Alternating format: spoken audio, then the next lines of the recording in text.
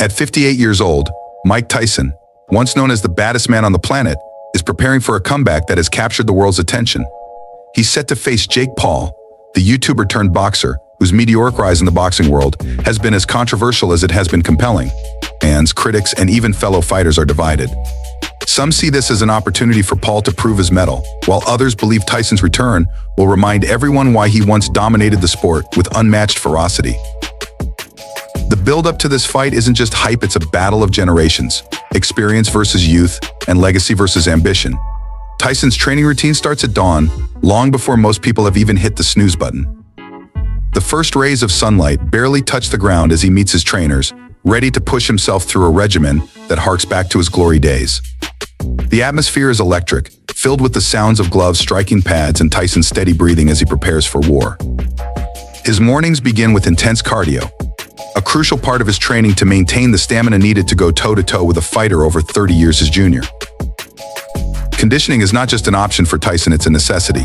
He knows that power alone won't be enough. Paul is younger, quicker, and capable of going the distance. To counter this, Tyson's training isn't just about raw strength, it's about precision, speed, and endurance. Under the watchful eye of Rafael Cordo, a trainer who understands what it takes to mold champions, Tyson pushes through round after round of pad work. The drills mimic real fight conditions, each punch strategically placed to maximize impact.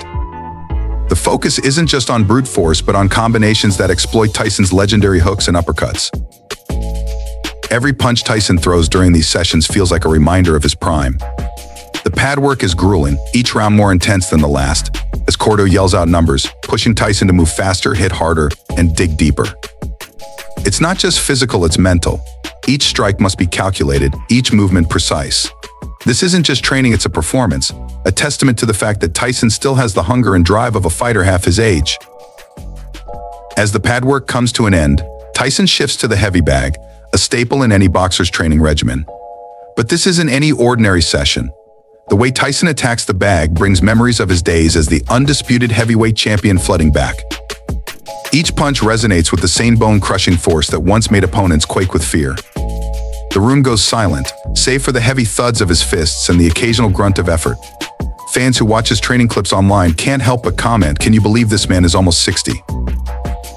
Next, Tyson moves on to the speed bag. The rhythmic sound of leather tapping against wood echoes throughout the gym, a soundtrack to his relentless pursuit of excellence. This exercise isn't just for show, it's essential for maintaining rhythm, timing, and hand-eye coordination.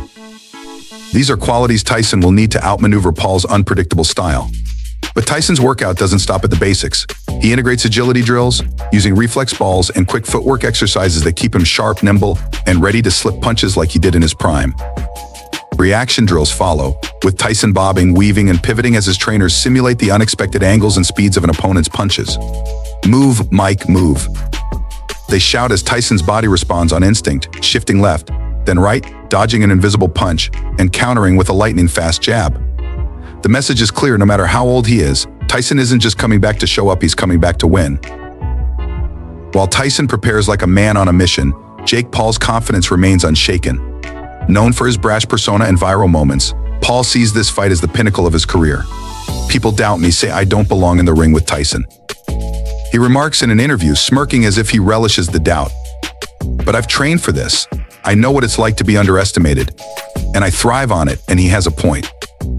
Paul's journey from internet personality to legitimate boxer has been marked by determination, and in each fight he has proven he's not just a showman but a fighter with skill.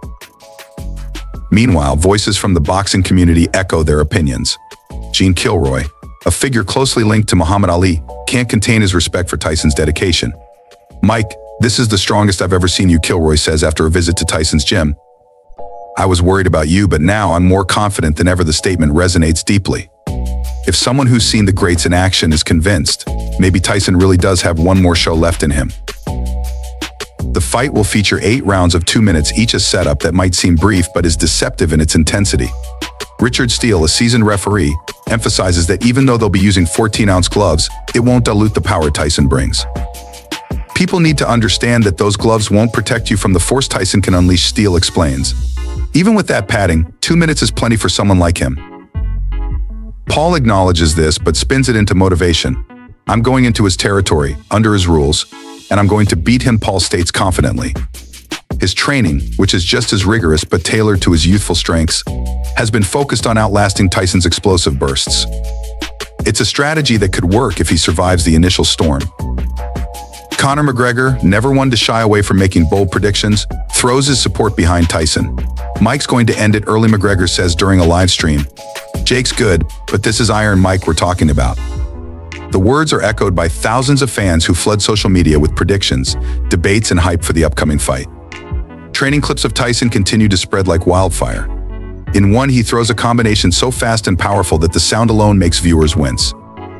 Comments pour in, "Age is just a number for this man and he still got it."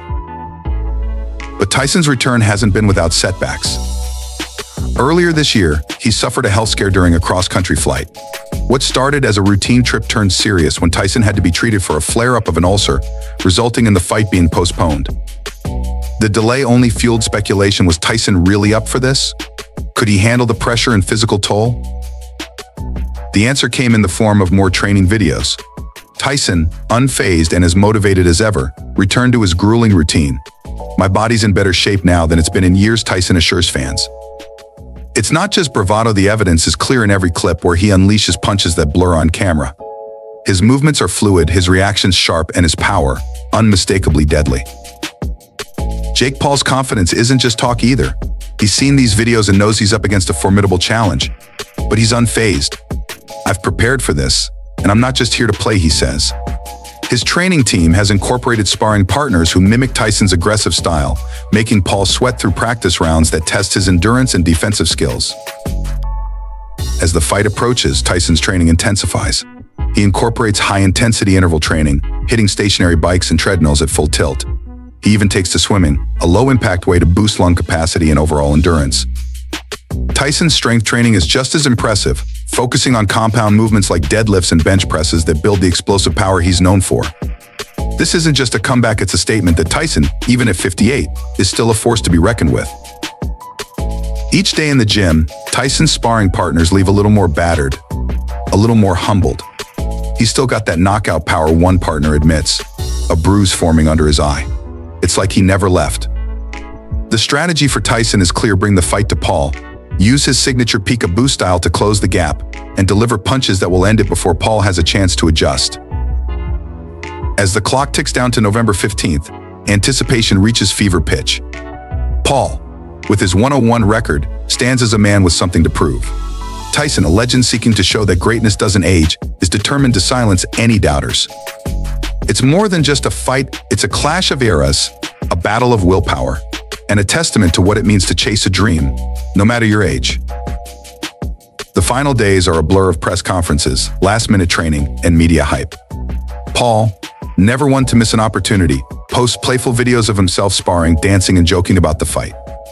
But beneath the antics, there's a seriousness that's hard to ignore.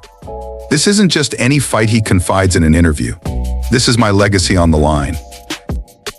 Tyson's response is a simple, powerful message posted online: final stretch. "I'm ready," accompanied by a clip of him landing a series of fast, precise hooks and uppercuts. It's clear that he's not coming just to participate, he's coming to win.